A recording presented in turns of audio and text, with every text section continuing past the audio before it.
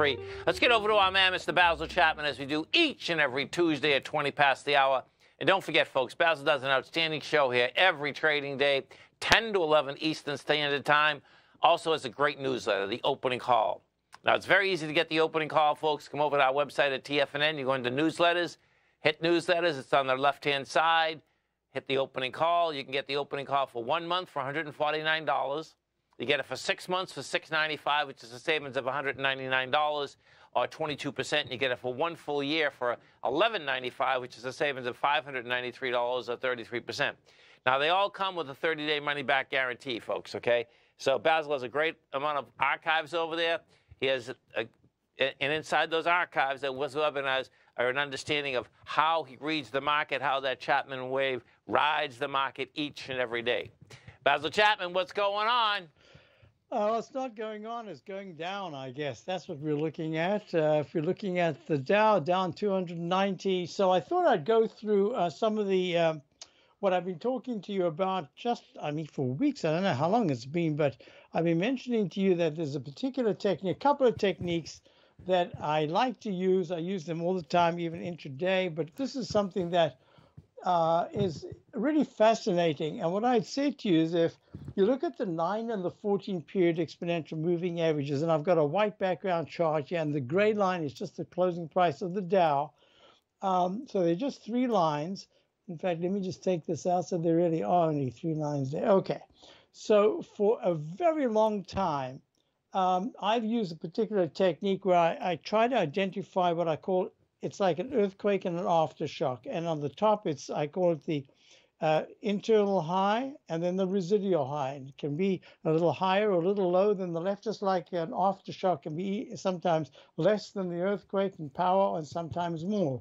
So when I identified this, we were somewhere over here in about the 24th of July, and I said, it's amazing. I'm starting to get signals in the Dow that says, using other indicators, that we are starting to get overbought, but that 9-period moving average refuses to go down, go pink underneath the black moving average. And as long as it's holding well, it means that there's still some strength in the Dow. So as we're looking at it right now, I'll show you. This is the Dow. You have that left side, right side. This is the, I'm talking about the internal high and the residual high. And using a different Chapman wave technique, we managed to get the August the 1st high in the Dow. So we actually are short. I do have call longs from October of 22. We still have a call long from 2020 in the diamonds. So what I'm looking at here is, we are so close to cross. We could do it today. If the market closes, it's down 290. If it closes at about another 60 or 80 points down, we're going to be really close to finally turning down. But using this particular technique, and actually I spoke to Tommy a little earlier. I'm going to be setting up a webinar for subscribers based on these techniques. Nice. Coming up in about a week, maybe Wednesday a week. We'll just finalize it today. So look at the S&P. That already crossed negative. This is the daily chart. So it crossed negative. Look at the QQQ, crossed negative. Look at the IWM, very deeply negative with a very serious price decline. So and look at the SMHs. This is the semiconductors.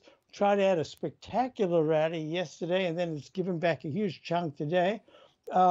And you can see that pink. So now I'll go to the real charts right over here, and I'll show you the same thing. And I'm going to explain why I didn't get really overcommitted to the downside in the Dow. We are short, but the SMHs, that's a different picture altogether. And, you and I have discussed this, I think, for years and years, how the semis tend to lead us to the upside and lead us to the downside. Yes. Not us, the market generally.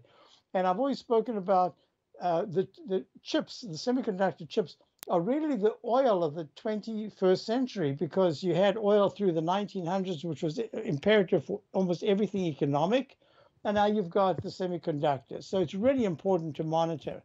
So using the same techniques, we actually got short the semiconductor. The 161.17 was the high on the 31st of July. So using this little doji candle and the measurement of this vertical, I know you use the same vertical analysis for your volume charts, and I use it using the indicators as well.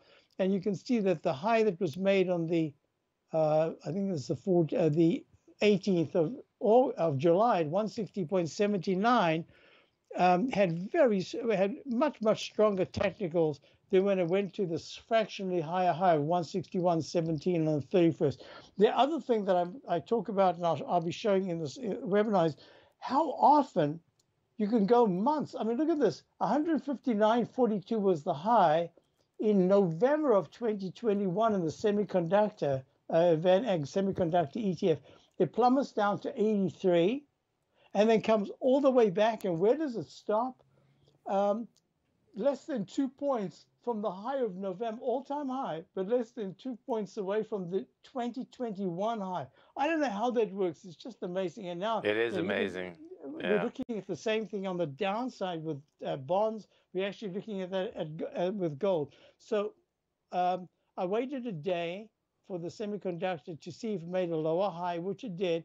And before the open on the 2nd of August, because we had already shorted on the first, shorted the Dow, we went short quite aggressively, actually short the SMH and the SOXS, which is the 3 times long short position of the SMH. We took really nice profits on Friday and Monday, early yesterday morning, and we've actually just added back to that position this morning. So I'm anticipating that if I want you to show you this, because here's the daily chart on the left, here's the weekly. I haven't even got a sell signal in the weekly semiconductor or the monthly. If you look at the Dow, it's interesting, Basil. It's like we had a real sloppy market, you know, in general, right? And it's as if each sector really has to do some consolidating of the huge gains, like the XLK, like those tech stocks.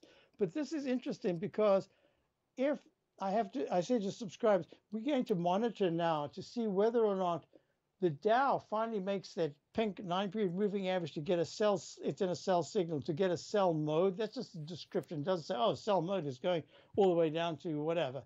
It just says that's a designation. But the weekly chart, look how strong it is. Look how strong the monthly chart of the Dow is. So I say to subscribe, we're going to have to watch this carefully because we might find the Dow finally goes pink, but the others have really had quite a bit of a pullback.